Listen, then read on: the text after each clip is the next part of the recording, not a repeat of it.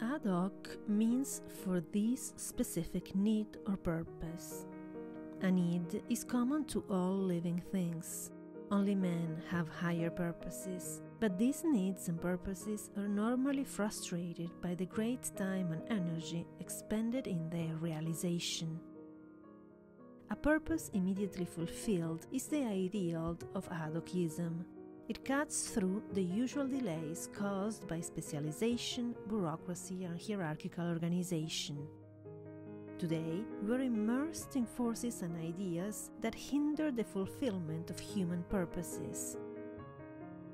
Large corporations standardize and limit our choice. Philosophies of behaviorism condition people to deny their potential freedom. Modern architecture becomes the convention for good taste and an excuse to deny the plurality of actual needs.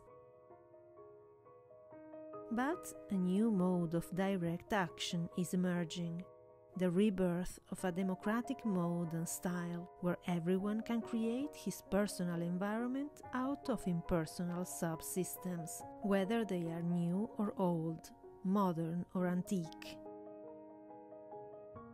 By realizing his immediate needs, by combining ad hoc parts, the individual creates, sustains and transcends himself.